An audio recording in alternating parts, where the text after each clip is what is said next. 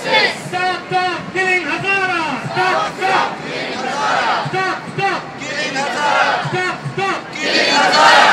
Stop Killing Hazara! Hazaras all over the world have been persecuted for so many years, especially in Pakistan lately. We've had many Hazaras are being killed and men slaughtered mercilessly.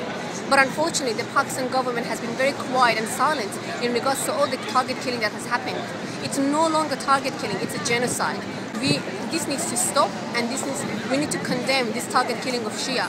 It has happened many times during the last year. It has happened in the same city again, against the same Shia Hazara community again. Where is the UN? Where is the Human Rights Watch? Where is the Pakistan government to raise their voice and to bring some changes, to bring peace to our people? Stop Killing Shia! Stop Killing Shia! Stop Killing Shia! Stop Killing Shia!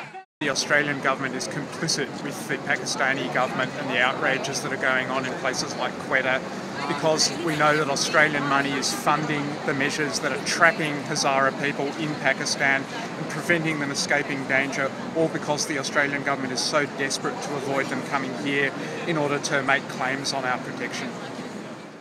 Close Nauru, close Manus Island, close Villawood, process Hazara refugee application here in the community, give people the protection they need.